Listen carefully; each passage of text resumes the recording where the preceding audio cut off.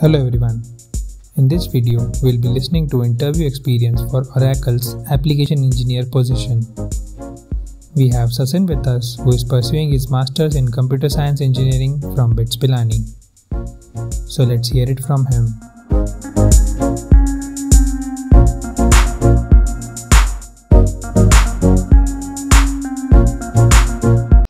Hi, I'm Sacin. I'm from the MECS batch of 2019.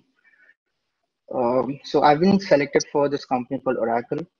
So it was probably the fourth company that came for CS. And I was selected for the application engineer profile. There were two profiles that came up.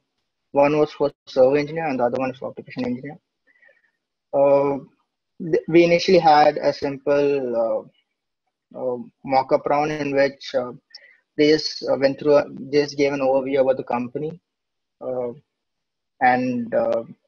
I don't think much was covered regarding the package and the CTC and stuff. It was just an overview of the, and the CG cutoff was actually it was 7.5, but then due to the pandemic, there was a pandemic in 2019.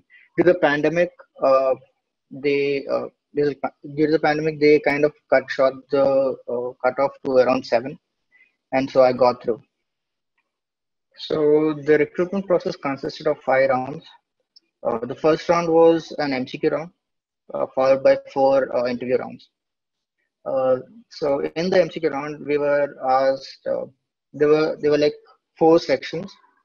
There was a general aptitude section. Then there was one about English proficiency. That was basically a comprehensive and stuff. And there was one regarding just general OOPS and database. And then there was an algo kind of round in the MCQ itself. So you could attempt any section in any order, but one section you definitely have to finish it inside a time bound that they've given us. I would say the difficulty of the questions with respect to apti were very simple. It was just the time constraint that made things challenging. With respect to OOPS and database, they were very general. English proficiency, it's known. You just have to read through the complaints and answer things.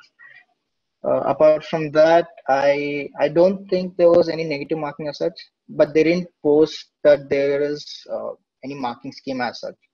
So we were just told to attempt the questions. There was no instruction which was said saying that, okay, so the thing is you couldn't like jump to any question in this. As in, say, suppose you attempt the first question and you want to attempt the 10th question all of a sudden, you just can't do that. You have to go next. And that made me believe that probably I cannot attempt the previous question once it's done, but that was not the case. So say suppose there were 10 questions in that particular subsection, and after I attempted the 10th question, all the questions that were left out were coming up again. They were like rolling over again, so I could attempt those afterwards. This was something that I realized like midway through the test, so I guess what's done was done. Anyway, I would say from my experience from similar kind of tests, I would say accuracy is something that matters more than the total number of questions you have attempted and getting correct. So it's like out of the questions that you have attempted, how many were right also plays an equally good role when compared to how many questions you got right in total. And yeah, that's pretty much it for the first round. I think after about 2 days, we were they started off with the interviews, and I had 3 technical interviews, and then there was one HR round. I would say 2 technical interviews plus 1 managerial technical plus 1 HR round. But anyways, the first round was mainly related to array topics. So So the first question that they asked was regarding merging intervals. As in, say, suppose you are given an array and say suppose you're given a pair of elements in the arrays, and say suppose you have an element saying 2, 4, and maybe 3, 6. So what you have to essentially do is you have to merge both of them and give the output as 2, 6, because 3 comes in between 2 and 4. Anyway, that was the first question that I was asked. And the question that I was asked was something I don't remember, but it was something regarding one-dimensional array or else hash maps. I didn't quite get the optimal solution for the second one, but the discussion was in this regard. So that was first technical round. The second technical round was it was more of a mix. So I was asked a difference between the difference between a modem and a router, and there was a heated debate about that. But then once I got through that, we went through what kind of technology I would use to just kind of deploy a website, as in what would I use for the backend versus the front end. So basically, the full stack overview of what technologies I can explore. And right after that, I was asked two algo questions. One was regarding regular expressions. So as in this gave one string and one other string, which is a regular expression, and I just need to like match it with this to the first one. It was not a complete regex question. It was it just had one wildcard character which I could match. Anyways, I'll share the questions with you guys also. The next one was regarding matrix rotation. So basically, I had to get the transpose of a matrix, you can say. And with that, that more or less concludes the second technical round.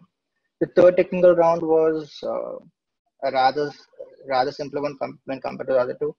So I was just given a 2D matrix, and I was asked to find if for each particular element in a row or column, for each particular element, if all the other elements in the same horizontal line or vertical line or the cross diagonals is all ones. And if that is the case, then you can return true or false. So that was a very simple question. I think he was he was looking forward to the way I would explain the answer to him in the third round, I guess. But anyway, those were the three technical rounds. The HR round was a breeze. So they just asked me my location preferences and maybe my extracurricular activities a bit, but that's pretty much it. Okay, so this time I wanted to keep things different from my previous experiences during my BTech time. Because during the BTech time, I was more like, चलो ये company आया तो इसके लिए पढ़ूंगा, ये company आया तो इसके लिए पढ़ूंगा.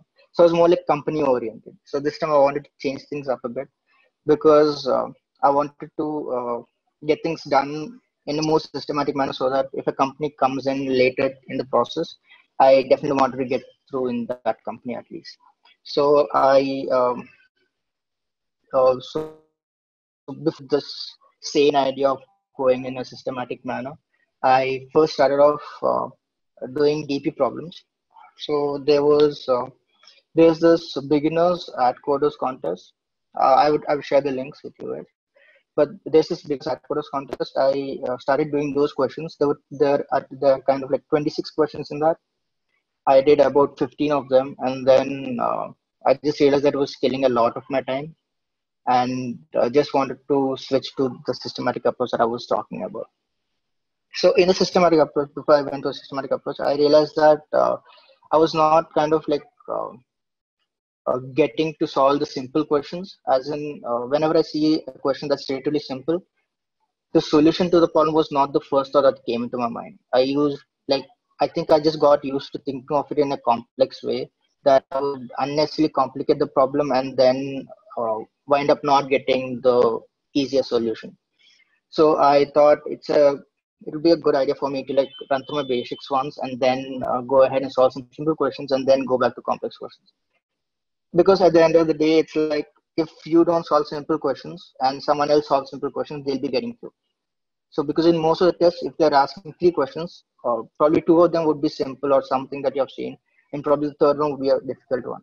And if you are able to solve the third one, but just don't have no idea about the first two, you will probably not be that well off in the race. Anyways, so most of the people at this time would probably suggest you to go through Geeks for Geeks. I diverged from that.